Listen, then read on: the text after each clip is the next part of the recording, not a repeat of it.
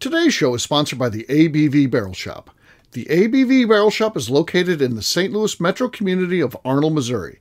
The ABV Barrel Shop is focused on one thing: single barrels. Best of all, you can try before you buy. Head over to abvbarrelshop.com to sign up for their email and text distribution so you know what they have in stock, what classes are coming up, and who from the industry may be coming in to visit. The ABV Barrel Shop. It's where single barrels live.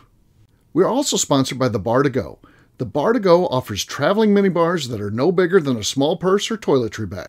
Best of all, they are fully customizable so you can create the perfect piece that is unique for you. If you own your own business, what a fun and unique way to promote what you do. Check them out online at thebar2go.com. That is the number 2 in The Bar to Go. If you have wholesale questions, call my friend Isabel Clark at 504-481-1297. Finally, we are sponsored by the Neely Family Distillery. NFD is a family-owned business that keeps ringing up awards in the spirits world. Head to Sparta, Kentucky to experience the family history, award-winning spirits, and meet the Neely family. Check them out online at neelyfamilydistillery.com. Now, on to the show. Let's drink!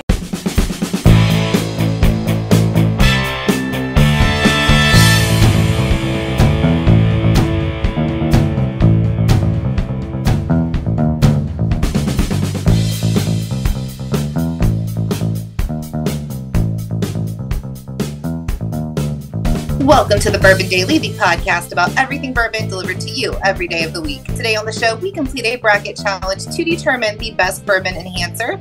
My name is McNew. Please join me in welcoming my co-host, Steve Akeley, along with our special guests, Katie Proof, Ryan Thompson, and Lenny Eckstein will be coming later. Maybe. Hey, gang, what's up? Hey, guys. What's up, guys? Oh, yes, we got word from Lenny. He is on the way, so he forgot we were recording. He was still at his distillery. He's left. He's en route right now. He doesn't live very far from the distillery, so he should be here popping in any minute.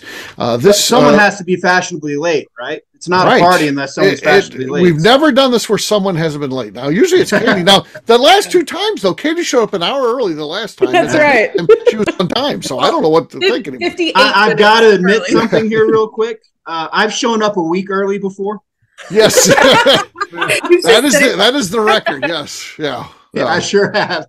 Been sitting here by myself like 2, 3, 4, 5 minutes go by. I'm like, Akeley's never late, let alone everyone else. And I have to check the show notes. I'm like, are you kidding me? I'm a week early. A week early. You think you'd have staff to stop that kind of stuff from happening. I need to talk to him about that. Yeah, exactly. Yeah. Look at that lamp behind Ryan. I bet you that's like an heirloom thing. That's probably $1 million lamp, I bet. Probably so, huh? That thing's it's not usually back there, but I had to move it for Christmas decor, right? So. Okay. Christmas decor, yeah. Staff was decorating for the holiday party, so yeah. That's right. Yeah, very nice. So that's why it's back there. It hasn't found its way back to its original home, so that's why it's there. Okay. But it does accent the backdrop kind of nicely, doesn't it? Oh, yeah. It is nice. It is nice. So we've got a bracket challenge we're going to be doing today about the best bourbon enhancer. I thought that was a funny term. It was from a tasting table article. So I just pulled on. They had more than this. I pulled what I thought were the best 8 and put them on a list. And we'll bracket challenge them and see what is actually the best of the bunch. And we'll get to that, though, after the break. For right now, Ryan said there's something you want to talk about. What is that, sir? Yeah, it's something I'm really curious about, and it's something that comes up in conversation every now and again with some folks. But I'd like to discuss everybody's email inbox for a minute. Okay. How many unopened emails on average do you guys have? Is there a possibility of getting to inbox 0, if you will? No. And if you can, how long does it last? I never get to 0. I clear my app every single morning. I cannot stand a notification on my phone. I don't always read them, but I go through and like mass delete stuff unless it looks like it's from someone important. Oh, I interesting. Every single morning. I can't stand the people with like 2,000 plus on their I would throw my phone away. There is no way I could look at that every day. I can't do it. You turn off the notifications so that the mail app just no longer says a number. Oh, yeah. I didn't know that was an option. Just do that. Your life will be stress-free. Oh, wait. Maybe I just got really good at ignoring mine because mine still says 2,505.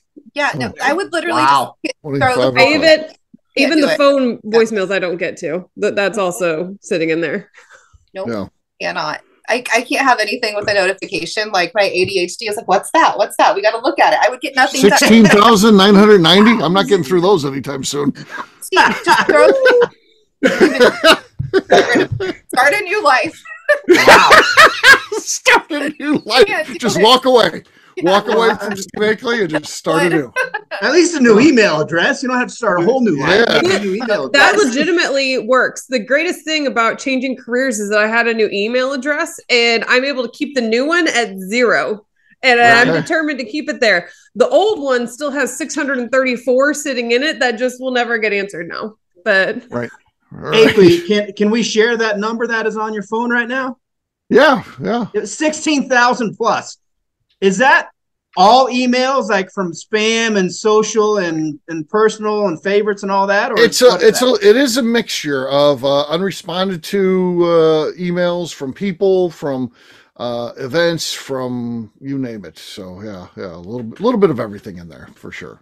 Some places that I bought stuff from, and it's in there. So yeah, that's a whole thing. Yeah, that's a little bit of everything. Yeah. Yeah. And I have like 6 email addresses that I use and about 8 more that I don't even use. That causes I have 414 unread emails in my inbox that just by searching Akeley.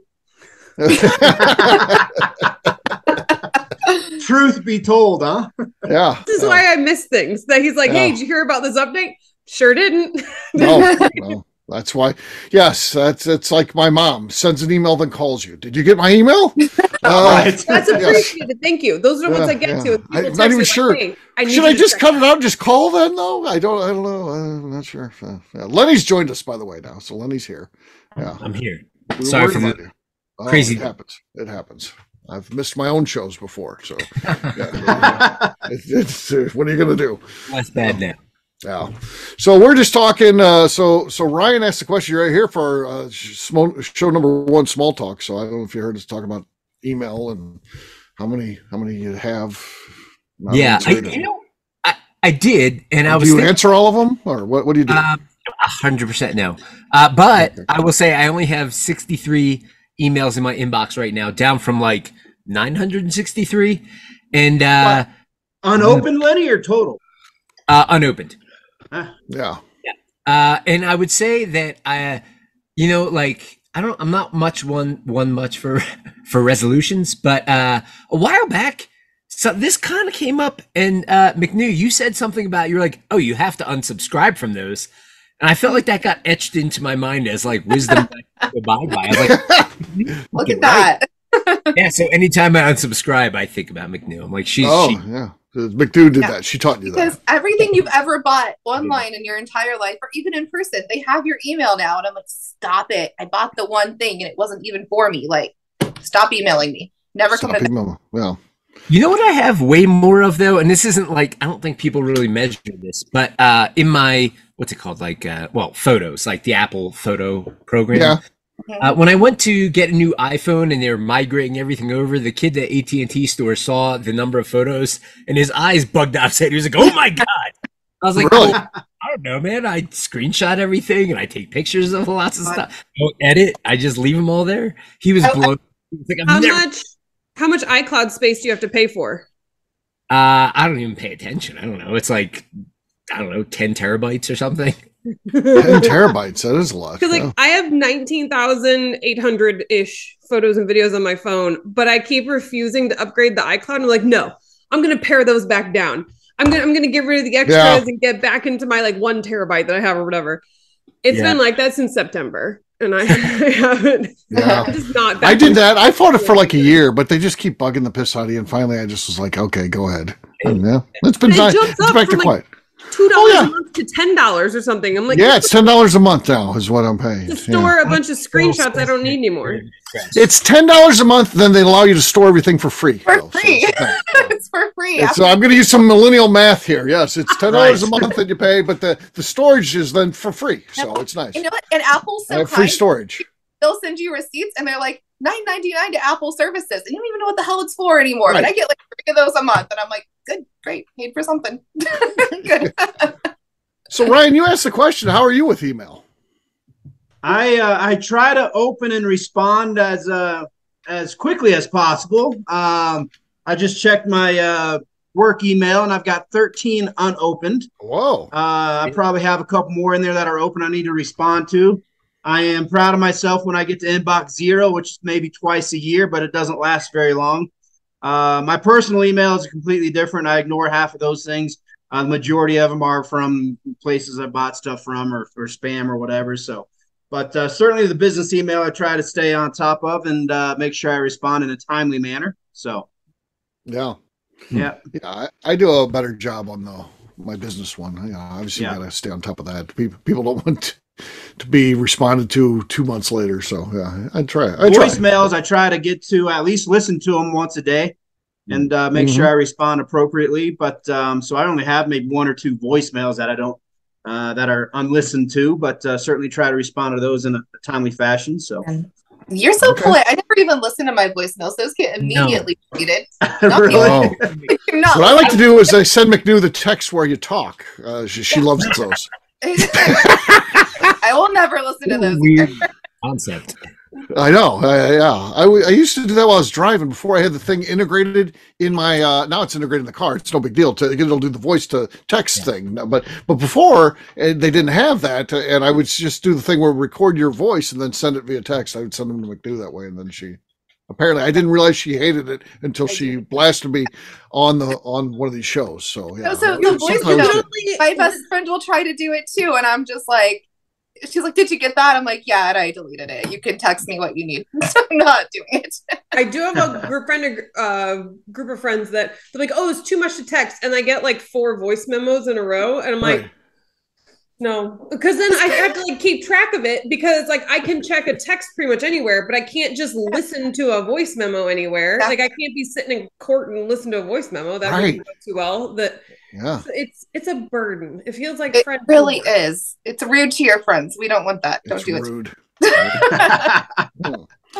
On that note, guess what, gang? It's time to drink. What is everyone drinking? Let's start with McNew. She seems like she was ready to go, and then maybe not. I'm going to do some Penelope Architect. Okay. Not a lot going on there. We did hear something. That means you've got the lead. We'll bounce it over to Lenny. I've got some Still Austin single barrel. Okay. Solid for Lenny. Very solid. Could be enough. I'll go next. I've got Larceny here. Larceny. I'm how about that? So here we go. I think I got the lead. Unfortunately, that wasn't much to be proud of, but I think you're right. Well, go ahead, Ryan. Let's see what you can do.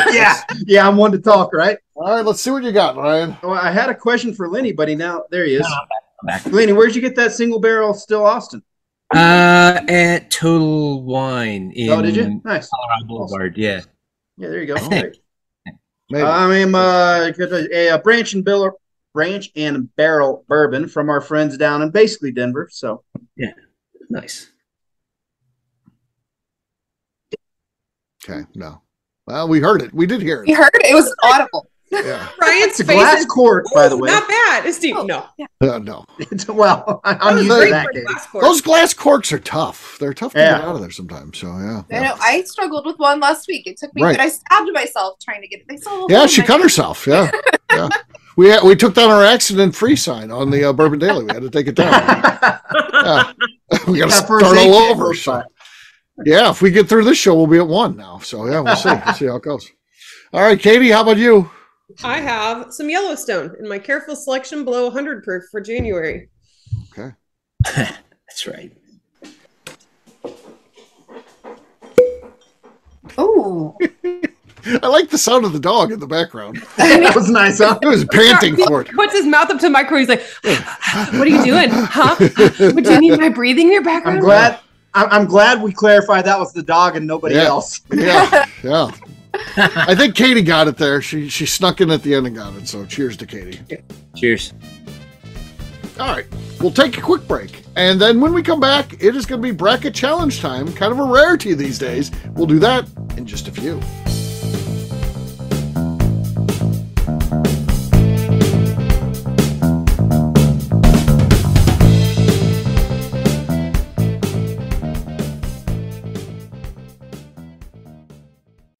Okay, let's talk about the people that make these shows happen. First up is the Stave and Thief Society. Via their in-person class at Moonshine University in Louisville, Kentucky, the Stave and Thief Society is the place where you, a bourbon enthusiast, can expand your knowledge and emerge an executive bourbon steward. In 2017, I completed my executive bourbon steward certification. It's the most comprehensive bourbon certification available and connects you with an expansive network of bourbon enthusiasts and professionals.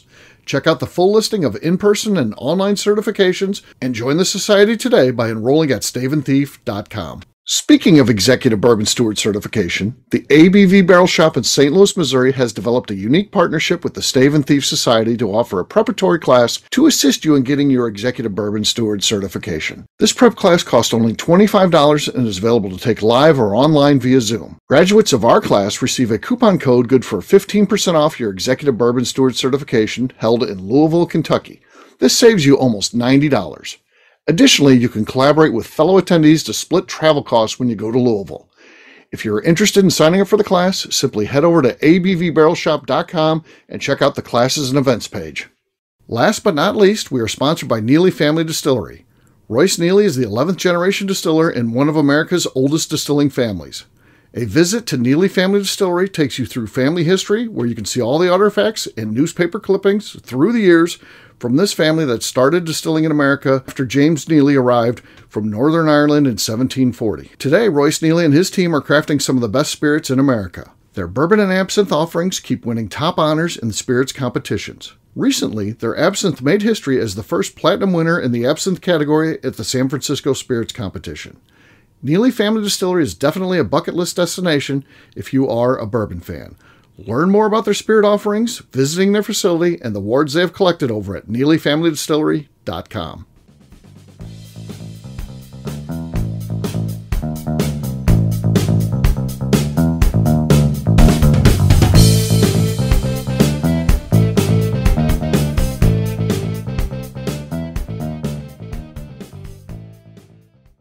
This is Mr. Bill. You're listening to the Bourbon Daily. I'll drink to that. Welcome back to the Bourbon Daily. Today we have a bracket challenge to determine the best bourbon enhancer. Yes, we are. So if you are of the belief that these things enhance your bourbon, this is a great bracket challenge for you. And the contenders are as follows. Ice, baby. Bitters, citrus, citrus, infusions, and then, like bacon fat, fruit, wood, etc. Different things you can do to infuse. Water, smoke, proper glassware, and letting it breathe. Which do you think enhances bourbon the most? The matchups are going to look like this. Bitters will take on citrus. Smoke will take on water.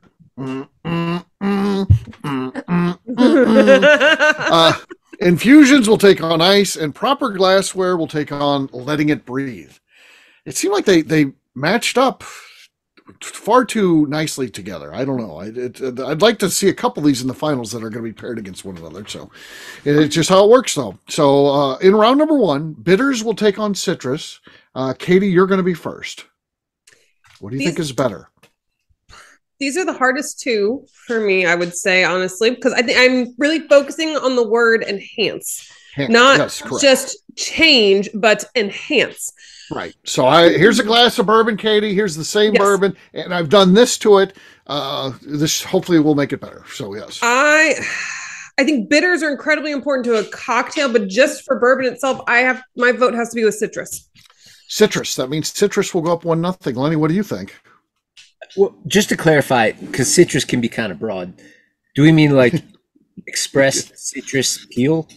In any way that it in any way it could be. You could be expressed citrus peel. It could be a slice of citrus in the drink. It's a general category that allows you the creativity. Could be a rough bourbon. You pour in a whole bunch of orange juice and call it a day. Got it. Okay, so I will then qualify and say there's no world that I've ever said like I'm going to do a few dashes of bitters in my board. It's a good point, I think. But not in a neat board. Right. I agree with the Katie concept for cocktails, yes.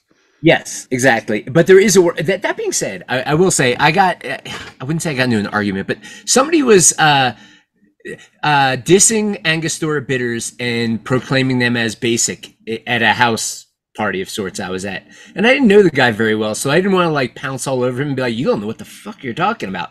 But I would say, listen here, dummy. Yeah. if you're going to pick one bitter, of course it's Angostura bitters. If you got one, which at this house, the guy had one. And I would go farther, and I'm sorry I'm totally railroading this conversation, but I would go farther and say, if I was going to drink bitters, it would be Angostura bitters. There's no other bitters. And I would drink some right now if I had some. But to the point of complimenting a bourbon or any pour, I think an expressed orange peel over a neat pour, I'm okay with that. Mm-hmm. No other form of citrus other than the oils from the peel, maybe the peel dropped in, and then we're good. Why do you got to do the move? You got to do a move. You guys can see it. Nobody can hear that move, but I got to do it. There's a move that is involved, folks. If you are expressing, then you have to have a move with the expression, don't you? Yeah. Yes, that's true. Okay. All right, so here's where we're at. That was a long-winded way to say that citrus is better. We're putting a lot of thought into this, okay? We're and not it's good. It's good. It's a show. We're supposed to do that, so I like it. So right now, citrus is up 2-0 over bitters. Ryan, what do you think? You know, I was going to be a little selfish here until Lenny's great explanation and reasoning. I was tilted towards the bitters. But to Lenny's point, I've never just added bitters to a neat pour of bourbon or whiskey. And so with Lenny's thoughts behind all this, he convinced me to change my mind and go citrus. As boring as that is now, we're 3-0 with citrus. It's all Lenny's fault. So there you go. Yeah, it's Lenny's fault. That means citrus moves on. All right, round number 2. Lenny, you're going to be first. What do you think is going to enhance some bourbon, smoke, or water? I'll go short-winded on this one and just say water, and rationale being there are plenty of bourbons that I do in fact add water to because my sweet spot is like up to 110. Much higher, I'll totally try it. I'll always try it by the maker's intent, and then I'll dial it down to my liking. So because I do water and smoke, again, it's more cocktail oriented for me. Okay, he goes water. All right, that means water goes up 1-0. What do you think, Ryan? I love a good smoked cocktail, but given the parameters of the bracket challenge to enhance a whiskey, I would have to say water enhances a whiskey. A smoke adds and complements a whiskey, certainly in a cocktail. It also maybe covers up some of the intention of the whiskey, and so I think water certainly enhances it better than smoke does. Okay. That means water is up 2-0. So that's where we're at. McNew, you're next. Yeah, so smoke is also moving into cocktail territory for me. Like a smoked old fashioned is great, but I'm going to go with water for a neat pour. Water. Okay, that means water moves on. All right, round number 3. Up first is going to be Ryan. Infusions or ice?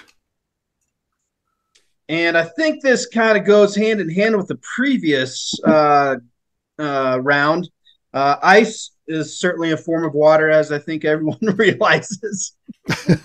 And so, really? I think so. Right? That is deep. That is deep, buddy. Yeah. I know. Well, I don't want to overestimate the IQ of the audience here, but ice is a form of water. All right. And so I'm going to have to stick with my water choice from before and say ice over infusions. Ice over infusions. Okay. Ice goes up 1-0. McNew, what do you think? Yeah, so with infusions, like if you buy an infused bourbon, it's probably not great. Right. And I'm not going to do that at home unless I want it to be a cocktail. So I'm going to go with ice too. Ice.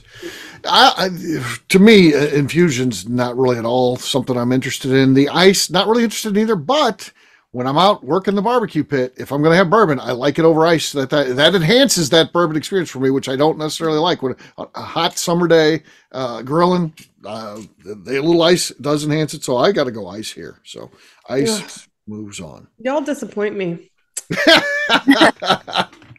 All right, McNew, what do you think here? You're going to be first. Proper glassware or letting it breathe? What do you think enhances a bourbon? Let it breathe. Let it breathe. So In a former life, when I traveled a lot for work, I was notorious for just using the paper hotel cups. I didn't give a shit about glassware because I was not bringing it with me. I'm still on the team. Glassware doesn't really matter, so I'm going to go with letting it breathe. Letting it breathe. Okay. I do think that there's a difference with the proper glassware. I think these are two strong ones. This is one of the ones that angered me that they're against one another because I think these could be the finalists easily. I do think proper glassware is important, but you know what? At the end of the day, I always like it. I do like the idea of letting it breathe because you get to see how it does change, and I think that's a way to enhance it that can be fun. And I don't know that I'm always doing that, but there are times, particularly when we're doing tastings, it's fun to revisit them and after they've had some air to it. So I'm going to say letting it breathe. I mean, that's up 2-0. Katie, you're next. I agree that letting it breathe changes it. Absolutely. It can make a huge difference, but I don't believe it necessarily enhances it. If it's a new bottle of a higher proof whiskey that I'm really wanting, that I'm getting that change I want with letting it breathe, I think I can accomplish the same thing with ice or water typically. But with enhancing it, I'm going with the experience of the bourbon. And so even though the flavor isn't necessarily changing for me with the glassware, my experience enjoying it absolutely changes based on what glassware I'm using, especially when it's got a logo that I like. Even down just absolutely nothing. But the fact that it has a brand logo on it that I enjoy and I see it and it's a pretty glass and it makes me feel fancy. So it's enhancing my experience. So I'm going with glassware. Glassware. I think that was well thought out. Good job. All right, Lenny, you're next. Well, proper glassware or letting it breathe? So, like, McNew, you brought up a good point about, like, if one finds themselves in a hotel or traveling and they have not brought their own proper glassware, sometimes you're reduced to sipping bourbon out of a hotel cup, be it paper or plastic. And that ruins my fucking night when that happens. It almost never happens because I'll pack. You plan ahead. I'll even pack silicone ware with me. I have one of those silicone nosing glasses if I'm like a motorcycle trip or something. I fucking hate drinking out of a hotel cup, and I do like, so sometimes, like, I'm in my rack house now, sometimes I'll pull a sample and forget about it, and then I'll come in the next morning and be like, fuck yeah, it breathed all night. I'm going to sip on it this morning. Right. But all in all, the two being considered, it's proper glassware by a million miles for me. Okay. I do like those little things on Amazon that packs 2 Glens. It's a hard case that you can put. Yeah. Those are great for traveling, for sure. There's another, it was Ore and something. They have one. It has a nice zip up container for the glass, and they have little travel bottles with like silicone on the outside of the glass to travel, and all fits into a case. Make some nifty stuff these days for traveling with your proper glassware. Oh yeah, so does the Bar to Go. That's bartogo.com. Yeah. All right, Ryan. Here's where we're at. We're deadlocked. It started out 2-0, then it was 2-2 now. So what do you got? I was not ready for this kind of pressure this evening. Right. So let's start with that. I am feeling the pressure. I think with what Katie was saying, this is about enhancing and not changing the whiskey. And as hypocritical as this is going to sound, because I'd say 95% of the time I'm drinking a glass that's out of a rocks glass. Right. I guess to Katie's point, this has a nice, They got the Thompson logo on there. It's customized, special. And it was a gift, and it reminds me of that time when I was received that. So that certainly is enhancing my experience. I do think the proper glassware can help enhance the whiskey, although I don't often change up my glassware. But I've got to give a nod to the proper glassware and agree with Lenny and Katie on this one. All right. Proper glassware moves on. Our final 4 is going to look like this. Citrus will be taking on water, and ice will take on glassware. Round number 5, I am first. Citrus or water? This one's an easy one for me. I don't use water, so citrus occasionally. Yeah, that could be something that I would prefer out of the 2. I would prefer a little citrus, like Lenny said, zest. That would be good. So citrus for me. Katie. I am going to agree that I think water can open it up, especially if it's a little too hot for my personal experience. But overall, I think just that waft of an orange peel over top. Mm-hmm. That even if it's just the smell is really enhancing the experience altogether. So citrus. Okay. Citrus is up 2-0. Lenny. So I feel like enhance, like the semantic discussion of enhance and what we're talking about here has a lot of weight, but given the choice, if somebody poured me a glass of 108 proof or something that said, would you like an expressed orange peel over that or 2 drops of water? I'm always going to say 2 drops of water. Gun to my head, that's the answer. Water. Water. Okay. That's weird, but okay.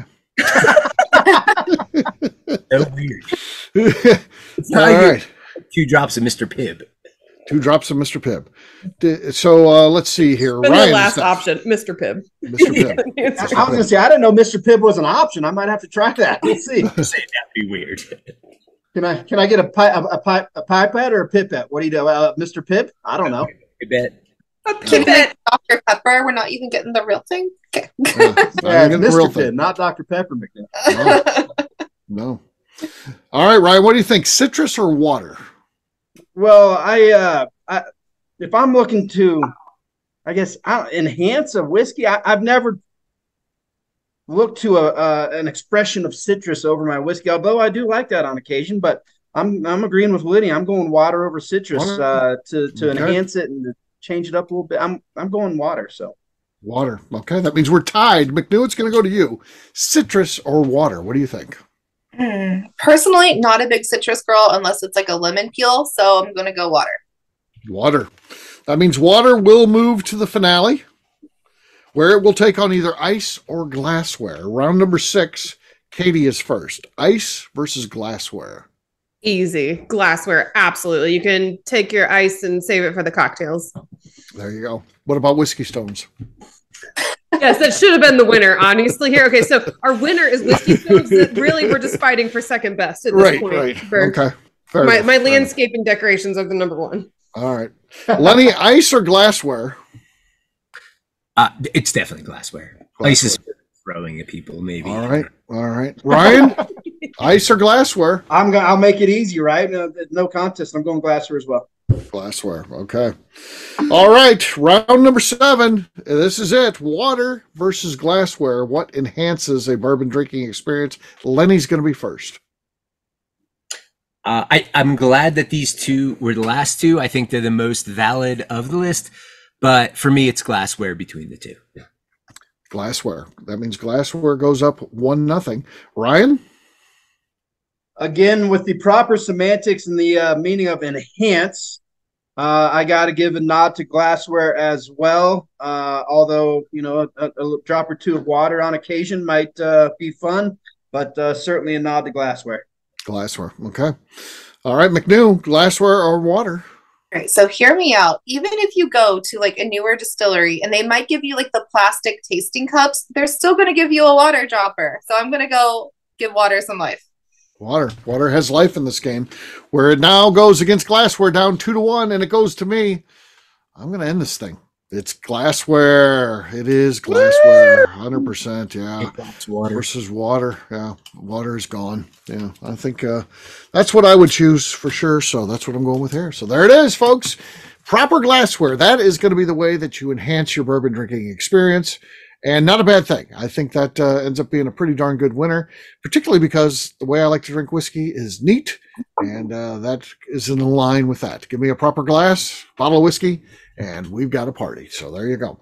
All right. Well, we'll wrap this one up as we always do by talking about where people can find us. Katie, we're going to start with you. Where can people find you? You can find me over on Instagram at KatieProof. All right. Mr. Lenny. You can find me and the rest of Deerhammer on social media at Deerhammer, on the web at deerhammer.com. We can order our whiskey shipped to your door, and you can come visit us in beautiful Buena Vista, Colorado. All right. Ryan. Across all socials at 10th MTN Whiskey. Our website's 10thwhiskey.com. That's 10th, whiskey with an E. All right, McNew. On Instagram at McNew ABV. All right, for me, I'm an easy guy to find. I'm at Steve Akeley on Twitter, Instagram, or Facebook. I've got a website, steveakeley.com. We've also got that company website. That thing's abvnetwork.com. Check it out. Everything that we do is out there. We put our previous shows, our blogs, so much more, abvnetwork.com. Come by and see me. The ABV Barrel Shop, the place where you can try before you buy. We've got a lot of cool stuff going on. We've got an inventory reduction sale going on right now. Some closeouts and things like that happening. Oh, it's wild. It's a crazy place to be. So check us out online, abvbarrelshop.com. Follow us on social media, ABV Barrel Shop. All right, McNew, anything else to say before we get out of here? I would like to remind the audience to please give us a 5-star review. That includes comments. It helps new people find the show, which is very important to us. And if you like what we're doing, we ask that you please visit our Patreon page at patreon.com/the ABV Network. Great job today, gang. Farnance, we'll have a brand new show for you tomorrow. Looking forward to that. Until then, take care, everybody. See ya. Bye. Bye-bye. Peace.